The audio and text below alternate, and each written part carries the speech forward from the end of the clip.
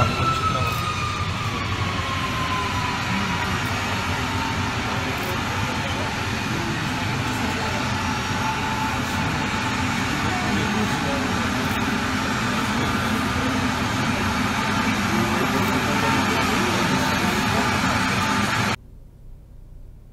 North American Free Trade Agreement, NAFTA. What NAFTA does? We're going to the lecture. We were talking about NAFTA. And NAFTA facilitates temporary entry for business people who are citizens of the US, Mexico, and Canada, and who are involved in the trade of goods or services or investment activities. NAFTA removed the need for a labor market impact assessment, LMIA, for all business persons covered by the agreement. In the case of a business visitor, it removes the need for a work permit.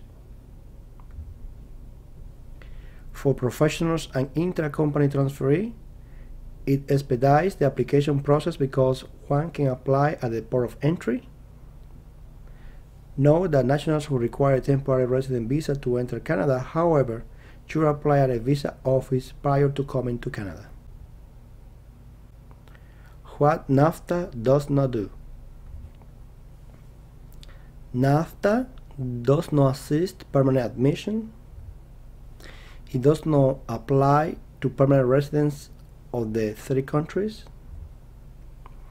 It does not replace the general provision dealing with foreign workers.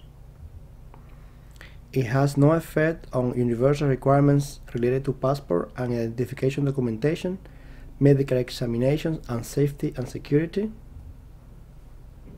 It does not replace the need for workers to meet licensing or certification requirements respecting the exercise of a profession. It does not extend a special privilege to spouses and members of the family. Their entry is governed by the provisions of the Immigration and Refugee Protection Act and the regulations. Who is covered by NAFTA? The temporary entry provisions of the Chapter 16 of the NAFTA are restricted to citizens of the US, Mexico, and Canada. In the case of the US, citizens of the District of Columbia and Puerto Rico are covered by the NAFTA.